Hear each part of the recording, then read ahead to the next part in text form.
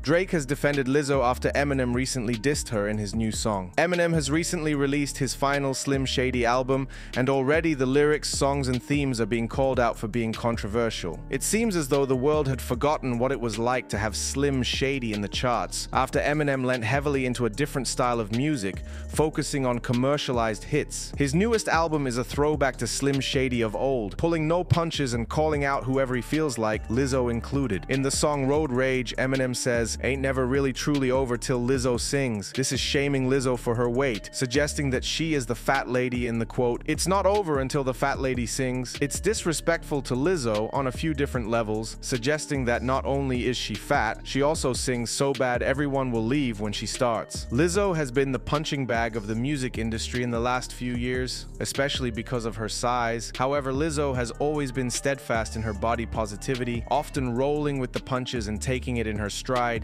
even using self-deprecation to continue the jokes. This time, though, fans are suggesting that Eminem was too vicious and that the attack was offensive and uncalled for, which has landed Eminem in hot water. And now, Drake has commented on Instagram underneath a post on the Lizzo lyrics. In Drake's comment, he said, "No, leave my girl Lizzo out of this." Drake has chimed in on the controversial lyric, defending Lizzo and showing his support for her. It's nice to see him doing this, despite his own controversies at the moment, and shows that he always has time to stick up for the people he cares about. One fan said, "I'm a fan of both Eminem and Lizzo, and I think this whole situation is unfortunate. I wish people would focus on the positive aspects of their music instead of trying to find something to be offended by." Another fan said, "Honestly, this whole thing is ridiculous. It's a lyric in a song, not a personal attack. Eminem is known for pushing boundaries, and this is no different. Get over it and focus on the music, not some perceived insult." For this video's comment question, do you think Eminem's attack was too far? Before you go, be sure to give this video a thumbs up and subscribe for daily news updates on your favorite celebs. Thanks a lot for watching.